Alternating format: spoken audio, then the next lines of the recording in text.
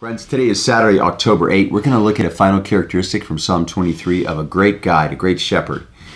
And it's a man or woman who is someone, this last characteristic, someone who has a deep hope. Listen to Psalm 23, verse 6. Surely, I am certain, goodness and mercy shall follow me. When was the last time you followed someone or somebody followed you? Shall follow me all the days of my life. And then I will dwell in the house of the Lord forever. But in a whole nother unending life, my whole life long. So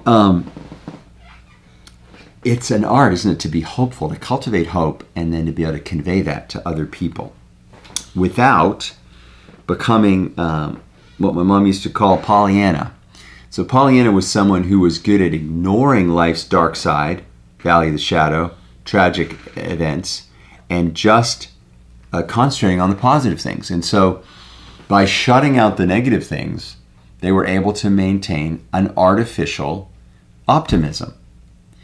And that's not what the psalmist is recommending. Remember, the psalmist said, I might, that party that the Lord wants to throw for me might be in the presence of my enemies, might be in the preparation for a battle. Woo!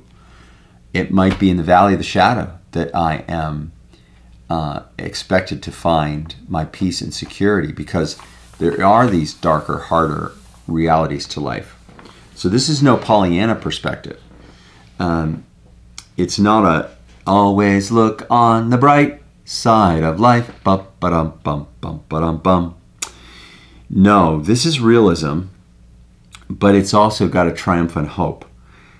Surely goodness and mercy shall follow me all the days of my life. One of the ways to become hopeful and to practice hopefulness is to look back at the previous days of your life and see what's been following you. See how is it that God has ordered your life to bring out the possibilities and the opportunities of this present moment. How has God made you you? What signs of grace have you seen in the story of your own life?